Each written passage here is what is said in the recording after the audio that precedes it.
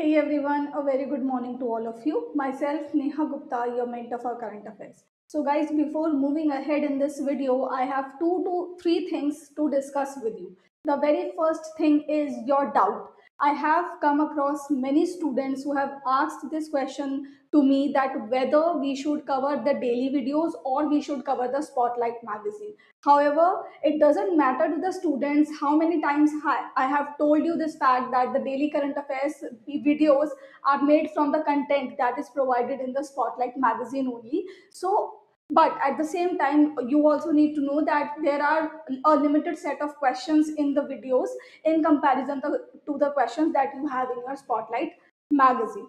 But guys, students are students, so they asked this query. So in order to eliminate this doubt of yours, what we have done is I have provided you with 30 questions in this video, and you will find the detailed content of all these 30 questions as well as these questions in the document of February 24. Okay, so from now onwards there would be no discrepancy in the video and the daily documents. From now onwards there would be no question in my students minds that they should cover Spotlight magazine or they should follow the daily current affairs videos, because the content of the Spotlight is picked into the videos only. Secondly, the questions that are there in the Spotlight, I try to cover all the questions in the daily current affairs videos on the basis of the daily docs. Okay, so the Spotlight is nothing but the compilation of the daily docs, and here today I will be discussing with you all the news that I have covered for the document of February 24th. So on that note, let's begin today's video. So guys, we have a lot of questions to discuss. So we will be quickly looking at the questions, their answers, and their gist in order to understand the news and memorize it for a longer period of time. So the first question is, which IIT has developed an application named Kisan for providing easy access to the agromat advisory services to farmers on their mobile phones?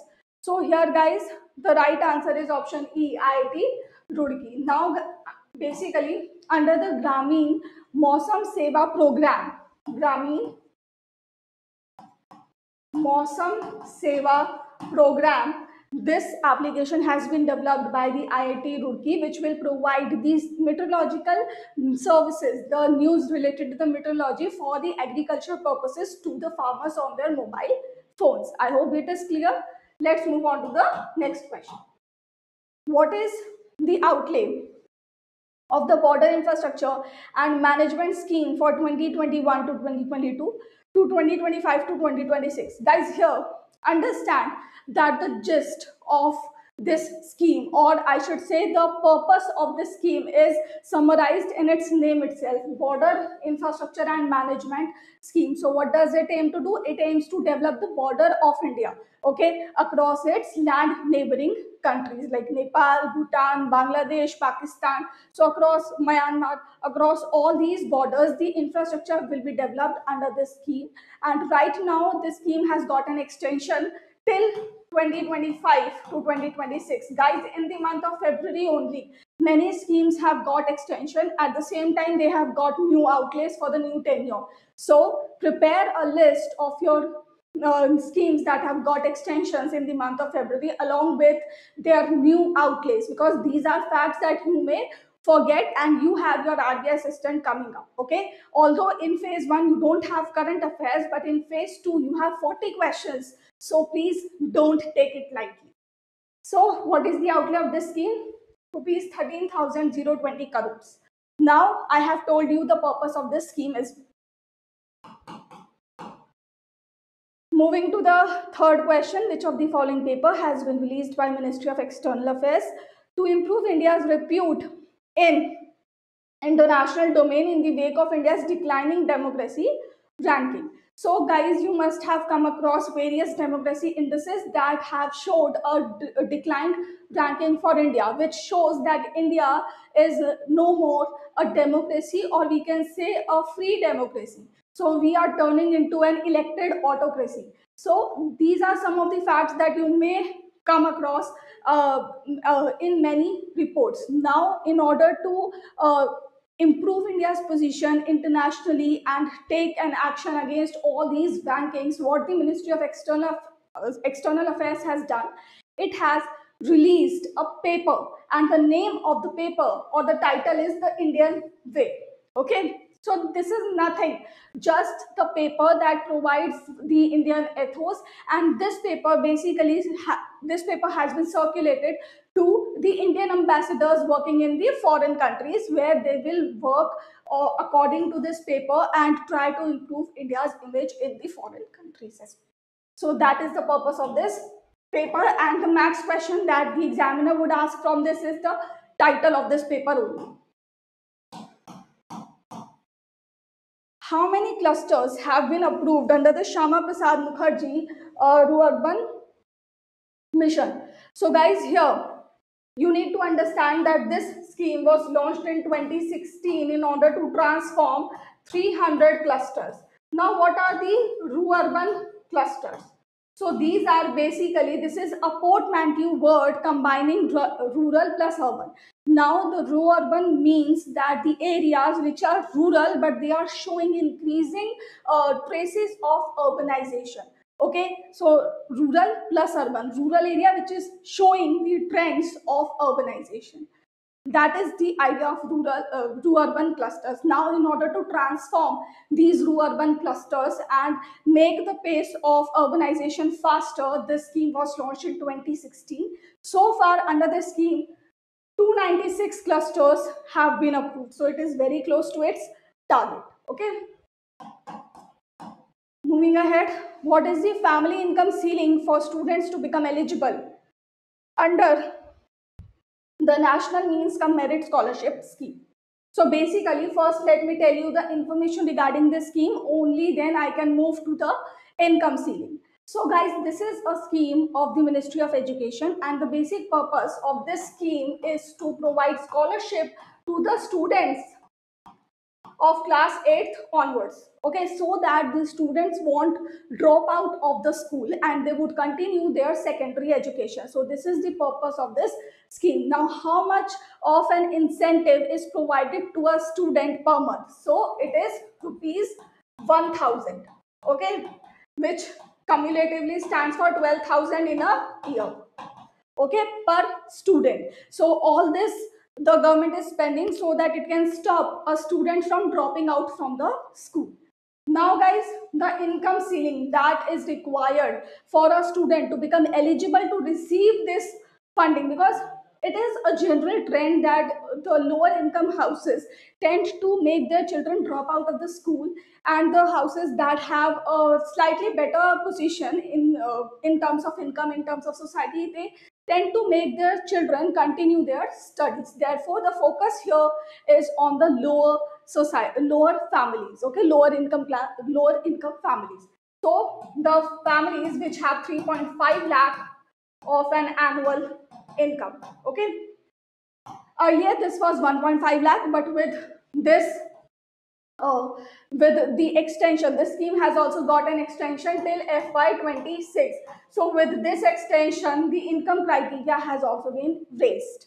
Now 3.5 lakh per annum is the income criteria for the students to become eligible to receive the fellowship, or we can say this amount of incentive, so that they can continue their studies. Now guys, not only the income criteria, one more criteria is there for the students, and that criteria is the examination. So they have to go through a scholarship examination to get this scholarship from the government. Now also understand that the scholarship money is now not provided in the hands of the parents or in the hands of the children. The money is directly transferred to the through the direct benefit transfer mode in the bank accounts of the students. So do remember this point as well. Now, and also the portal, which is the National Scholarship Portal.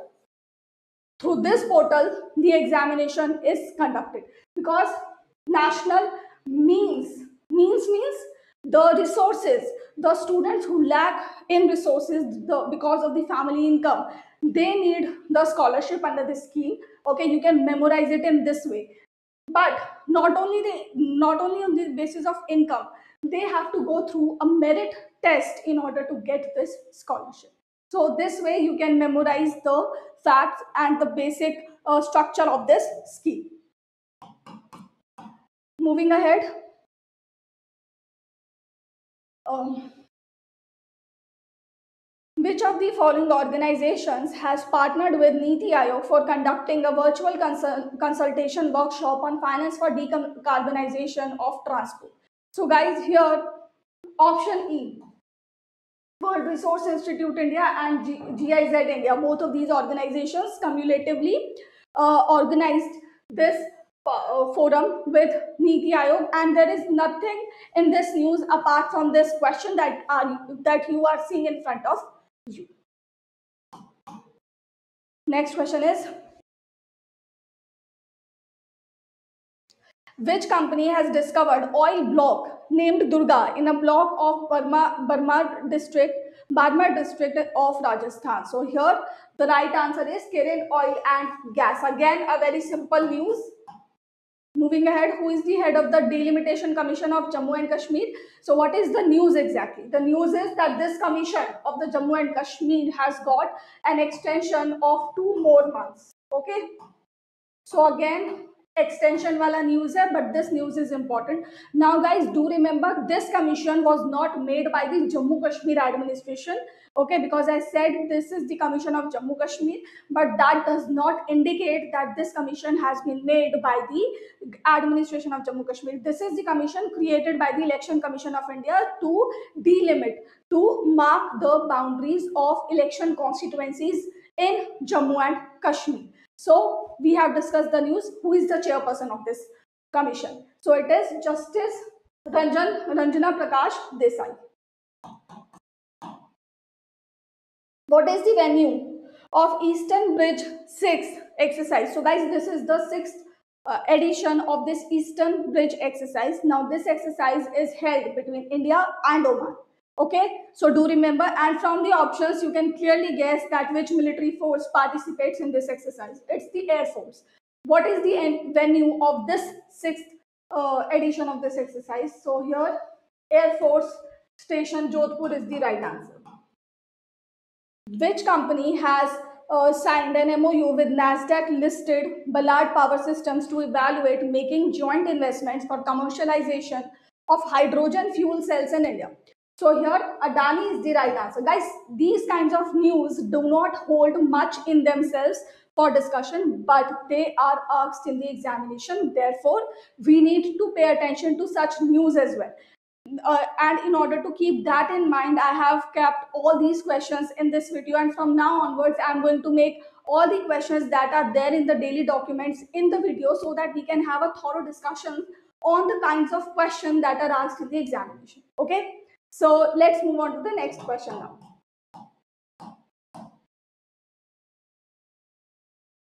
Sea Dome is the naval air defense system of which country? Okay, so here Iron Dome is the land air defense system which is installed on the land. This is the naval version of the Iron Dome. So which country has Iron Dome? It's Israel. So option A is the right answer.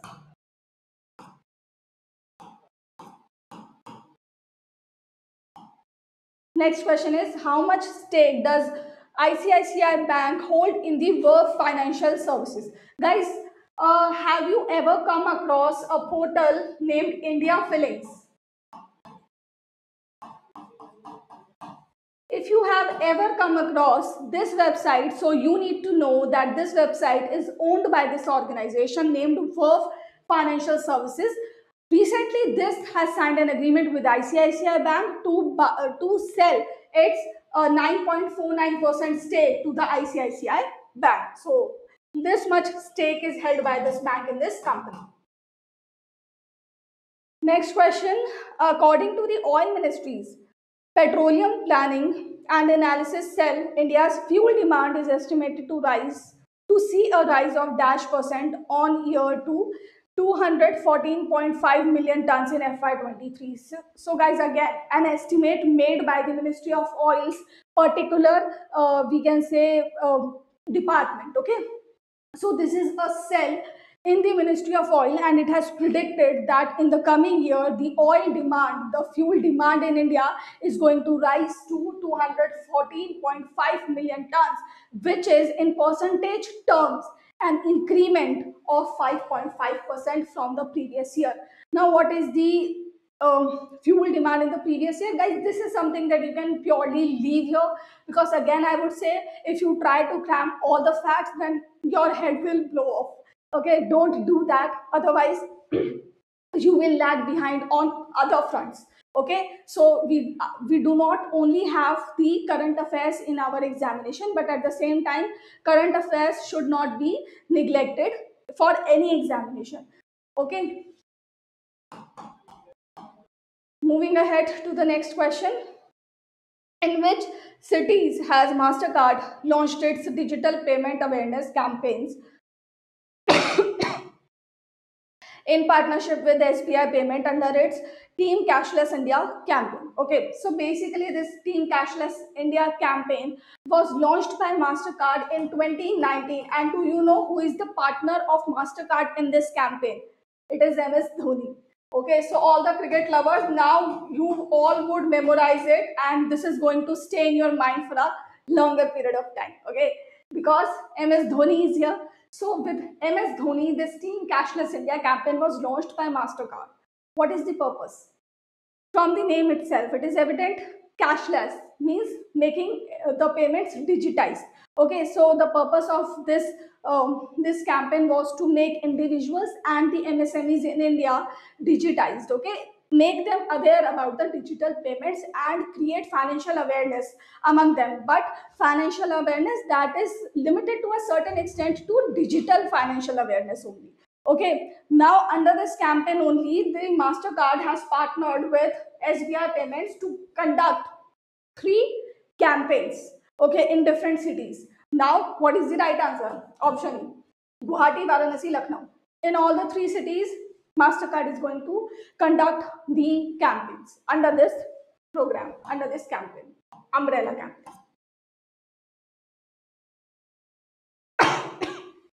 Sorry.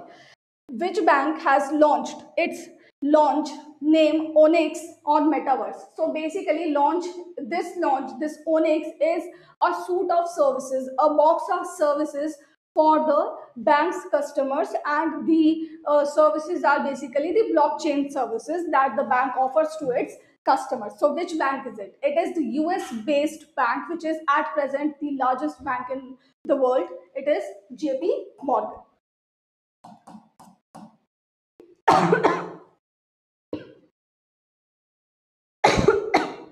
Sorry guys.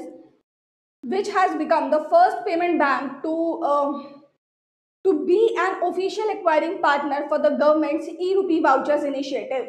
Okay, so guys, regarding this e-rupee vouchers initiative, recently RBI has raised the limit for this e-rupee voucher transactions. Okay, so earlier the amount was 10,000. Now the new limit is your task. Mention it in the comment section below.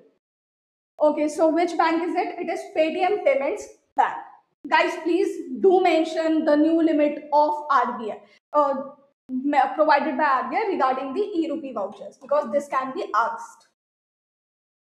Which of the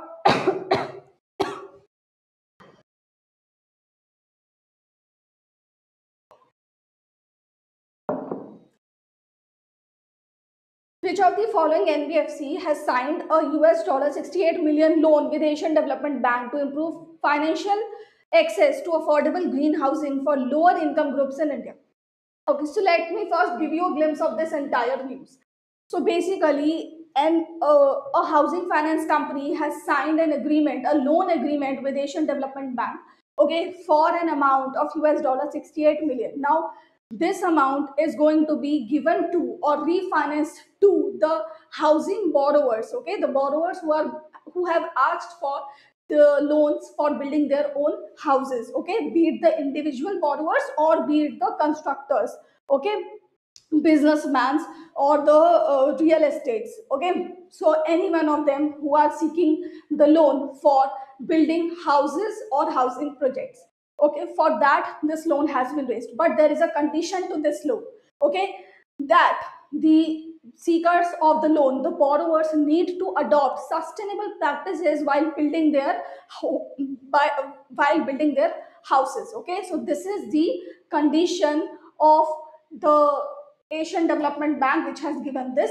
loan, and the company which has got this loan is IIFL Housing Finance Limited. Okay, so do remember this thing, that sustainable construction practices need to be adopted by the house constructors. Okay, that is the precondition for availing the loan. Next question. How much stake does Bharti Airtel own in the CME-V6 undersea cable consortium? So guys, basically first let me tell you what is it exactly. This consortium is basically a consortium of 12 companies, okay, from different nations, and under this project basically undersea cable is being laid down from Singapore to France.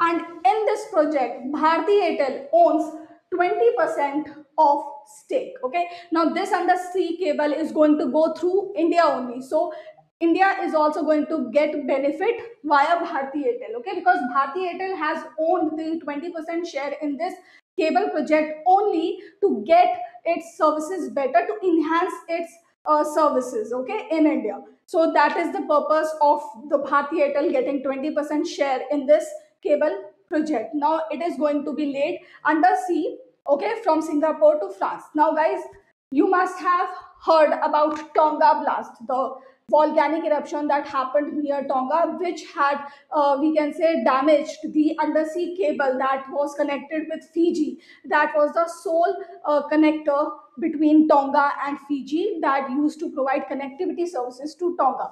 Okay, so what my question from you all is that tell me the capital of Tonga, which was completely, we can say, destroyed, or we can say covered in ash due to the volcanic eruption. So tell me the capital of Tonga, what is it, in the comment section below. As far as this project is concerned, I hope that you are now clear about this project. It is nothing but an undersea cable project that is going to link Singapore and France for better internet connectivity. On the same lines, the next question is here. So which ports will be connected via India-Europe Express anchored by Reliance Jio? Okay, so we have one India Express, India-Europe Express, and we have another India-Asia Express. And both of these projects are being anchored by the Reliance Jio. And both of these again are the undersea cable projects that aim to provide connectivity to the island nations. I will tell you about this, but let's first discuss about this India-Europe Expressway. So this is going to connect Mumbai to Milan. Milan is a city in Italy. Okay, so from Mumbai to Milan, this project will be laid down.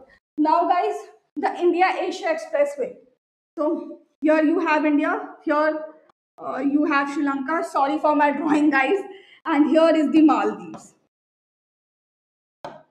Okay. Then here at the bottom of Malaysia, you have Singapore, right? So what this India-Asia Expressway is going to do, it is going to connect India through the undersea cable, because connectivity is going to be provided through this project in Maldives. So from India, Maldives पे ये जाएगा undersea cable, then it will be connected to Singapore also. Okay. So in this way, if we delete Sri Lanka in between, okay, however, we cannot do so in reality, and we need not to do that. I'm just painting here so for your understanding, making it, drawing here for your understanding. So this is how a triangular shaped undersea cable project is going to be laid by Reliance Jio, okay, providing internet connectivity services from Maldives to India, or from India to Maldives and to Singapore only. And this is not going to be straightforward like this. This is going to connect Myanmar. This is going to connect Malaysia and Thailand in between. Okay, so this is not going to be like the straight line, but we need not to go into the details. How are they going to lay down this undersea cable? We just need to know the focal points of this India Asia Expressway that is being anchored by Reliance G. Moving ahead to the next question. Which edition of the Financial Stability and Development Council meeting was held in Mumbai under the chairmanship of Union Finance Minister Srimati Nirmala Sitharaman? Sorry for my pronunciation. Guys, so do remember that Financial Stability and Development Council, the chairman of this council is always the Minister of Finance, whosoever it is. Okay, so Minister of Finance is the ex-officio chairperson of this Financial Stability and Development Council. The subcommittee of this council, okay, is chaired by the governor of RBI. Now my question from you all is, tell me the year in which this council was formed. Now coming back to this question, 25th edition of this council was recently held in Mumbai, where they discussed nothing but they discussed about the economic situation, the status quo in India. That is the only topic of discussion that they had in this meeting, which we obviously do not need to delve into. Next question is, what is the total amount of RBI's planned US dollar Indian rupee sell by swap auction, which will be held in March 2022? Okay, so before telling you the answer, if you allow me, let me explain you this entire thing. What is this initiative? Okay, so this is, guys, a swap option, and here sell and buy is written. So under this project, what RBI aims to do, RBI is going to sell dollars to banks, to international banks. Okay, अपने ही bank को dollar बेच के क्या करेंगे हम, ठीक है, for a certain period of time, and the banks will provide rupee to RBI, okay, for the certain decided period of time. Then after this tenure gets over, or the maturity period of this swap auction or this swap facility comes closer, what will RBI do? RBI will repurchase the dollars. Okay, I should draw the arrow here. Repurchase the dollars, okay, from these banks. Now, what is the purpose of doing this entire exercise? The purpose is to appreciate the value of rupee. Okay, because right now dollars will be supplied by India in the international market. What will happen? The supply of dollar will increase and the demand will decrease, and the price will also decrease. At the same time, rupee is in demand. Then the value of rupee will be increased. But why do we need to increase the value of rupee so suddenly? First reason is obviously that rupee is downsliding right now. But the other most important reason here is that LIC's IPO is coming. Okay, and the government is also planning to open FDI in LIC for approximately 20%. Now, guys, this is just a plan at the moment. So do not think or write anywhere in your descriptive answers if you come across any descriptive answer in your finance examination. Okay, do not come across or do not write it in absolute terms. Write it as planning, because right now it is just in the planning stage.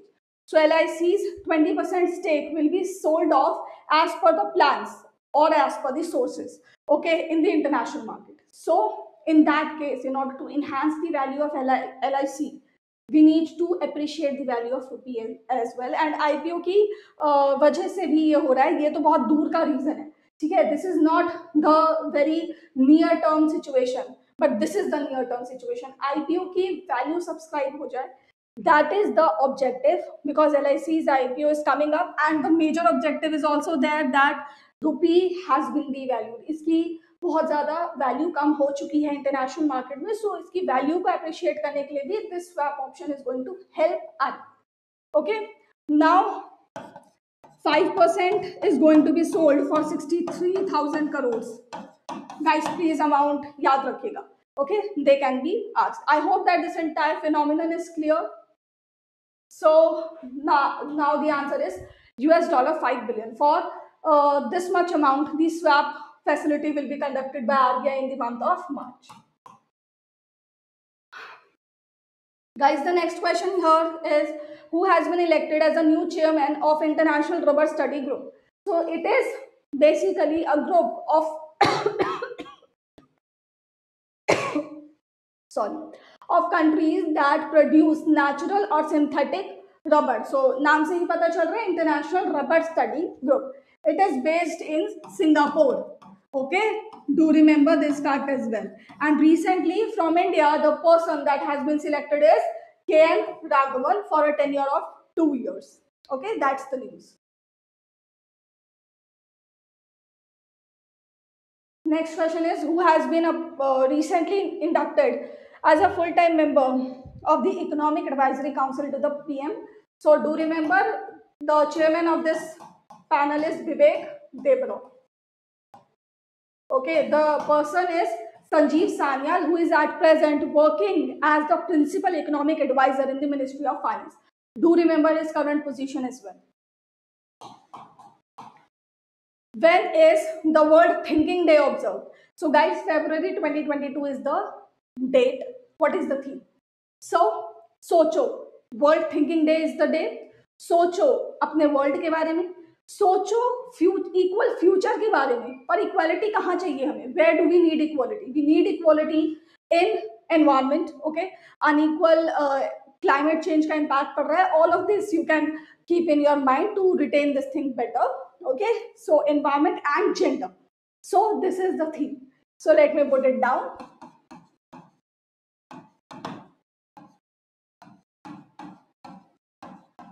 Our world, our equal future